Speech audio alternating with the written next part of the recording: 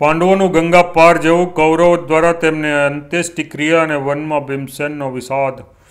વૈશંપાયનજી કહે છે, જન્મેજય તે સમયે વિદુરનો મોકલેલો એક વિશ્વાસપાત્ર માણસ પાંડવોની પાસે આવ્યો. તેમણે પાંડવોને વિશે વિદુરે જણાવેલ સંકેત કહ્યો અને કહ્યું, હું વિદુરનો વિશ્વાસપાત્ર સેવક છું. હું મારા કર્તવ્યને બરાબર સમજું છું. તમે વિદુરજીના કહ્યા પ્રમાણે શત્રુઓ પર વિજય પ્રાપ્ત કરશો. આ નૌકા તૈયાર છે. તમે આ નાવમાં ચડીને ગંગાજીને પાર કરી જાઓ. ત્યારે પાંડવો પોતાની માતા સાથે નાવમાં બેસી ગયા. પછી તેમણે કહ્યું, વિદુરજીએ બહુ જ પ્રેમથી કહ્યું કે તમે લોકો નિર્વિઘ્ને તમારા માર્ગે આગળ વધો. સહેજ પણ ગભરાશો નહીં. તેને બધાને ગંગા પાર પહોંચાડીને પાંડવોનો જય જયકાર કર્યો અને તેમના કુશળ સમાચાર લઈને વિદુરની પાસે ચાલ્યો ગયો તથા પાંડવો પણ ગંગા પાર જઈને લપાતા છુપાતા ખૂબ વેગપૂર્વક આગળ વધવા લાગ્યા.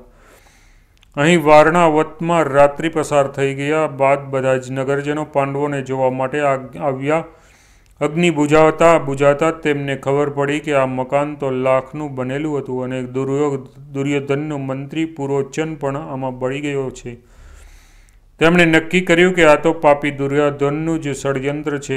જરૂર આ વાત ધૃતરાષ્ટ્રની જાણકારીમાં જ થઈ છે. ભીષ્મ, વિદુર અને બીજા કૌરવો પણ ધર્મનો પક્ષ લેતા નથી. આવો આપણે ધૃતરાષ્ટ્રને સંદેશો મોકલીએ કે તમારો મનોરથ પૂરો થઈ ગયો. હવે તમારા કરતૂતથી પાંડવો બળી મરી ગયા. જ્યારે બધા જ લોકો અગ્નિમાં બળેલા પદાર્થોમાં શોધવા લાગ્યા તો પોતાના 5 પુત્રો સાથે મળેલી ભીલડી મળી. તે લોકો તેમને 5 પાંડવો અને કુંતી સમજ્યા. સુરંગ ખોદનાર માણસે મકાન સાફ કરતા રાખોડીથી સુરંગ પૂરી દીધી. તેથી કોઈને સુરંગની જાણ ન થઈ. નગરવાસીઓએ આ સમાચાર ધૃતરાષ્ટ્રને હસ્તિનાપુર મોકલી દીધા.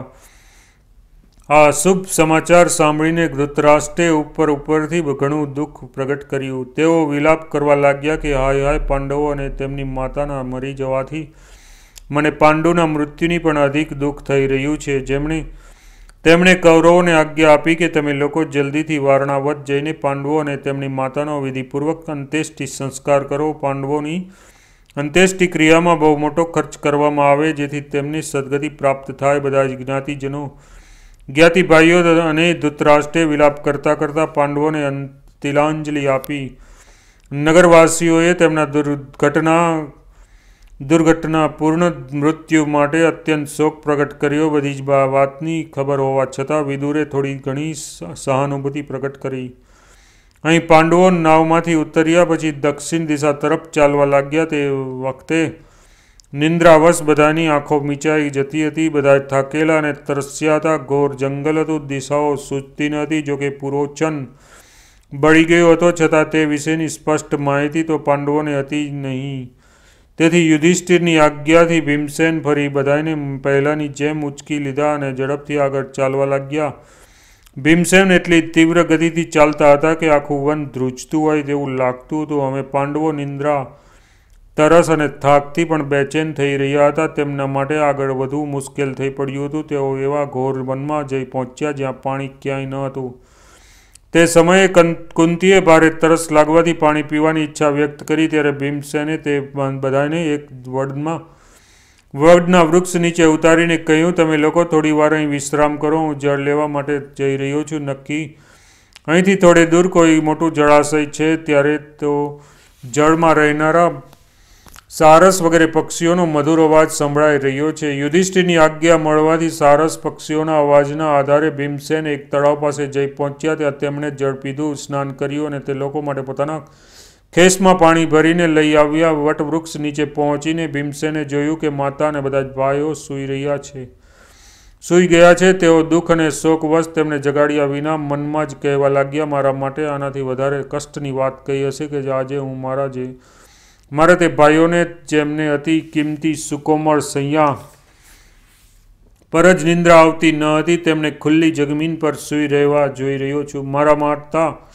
વાસુદેવજીની બહેન અને કુંતીરાજની પુત્રી છે. તેઓ વિચિત્ર વીર્ય જેવા સુખી પુરુષની પુત્રવધુ, મહાત્મા પાંડુની પત્ની અને તમારા જેવા પુત્રોની મા છે. છતાં ખુલ્લી જમીન પર સૂઈ રહ્યા છે. મારા માટે આનાથી વધીને દુઃખદ ઘટના કઈ હશે કે જેમને પોતાના ધર્મપાલનના ફળ સ્વરૂપે 3 લોકનું શાસન મળવું જોઈએ તે યુધિષ્ઠિર થાકીને સાધારણ માણસની જેમ જમીન પર સૂતા છે. અરે રે, આજે હું મારી આંખોથી વર્ષા ઋતુના મેઘ જેવા શ્યામ સુંદર નરરત્ન અર્જુન અને દેવતાઓના અશ્વિની કુમારો જેવા રૂપ સંપત્તિમાં બધાથી ચડિયાતા નકુળ અને સહદેવને આશ્રયહીન થઈને વૃક્ષ નીચે નિંદ્રા લેતા જોઈ રહ્યો છું. દુષ્ટ દુર્યોધને અમને ઘરમાંથી કાઢી મૂક્યા અને બાળી નાખવાનો પ્રયત્ન કર્યો, પરંતુ ભાગ્યવશ અમે ઉગરી ગયા. આજે અમે વૃક્ષ નીચે છીએ. ક્યાં જઈશું, શું ભોગવીશું એની ખબર નથી. અહો પાપી દુર્યોધન, સુખી થઈ જા. યુધિષ્ઠિર, મને તારો વધ કરવાની આજ્ઞા નથી આપતા, નહીં તો હું આજે જ તને તારા મિત્રો અને કુટુંબીઓ સાથે યમરાજને હવાલી કરી દેત. અરે પાપી, જ્યારે યુધિષ્ઠિર તારા પર ક્રોધ નથી કરતા તો હું શું કરું? ભીમસેન ક્રોધથી અધીરા થઈ રહ્યા હતા. શ્વાસ લાંબો ચાલતો હતો અને તેઓ 2 હાથ પીસી રહ્યા હતા. તેટલામાં ભાઈઓએ નિશ્ચિંતપણે સૂઈ ગયેલા જોઈને તેઓ ફરી વિચારવા લાગ્યા કે અરે રે, અહીંથી થોડું જ દૂર વારણાવત નગર છે. અહીં તો ખૂબ સાવધાનીથી જાગવું જોઈતું હતું, છતાં આ તો સૂઈ રહ્યા છે. અચ્છા, હું જ જાગીશ. હા, પરંતુ જળનું શું થશે? હજુ બધા જ થાકેલા છે. જાગશે ત્યારે પી લેશે. આવું વિચારીને ભીમસેન જાગતા રહીને ચોકી કરવા લાગ્યા.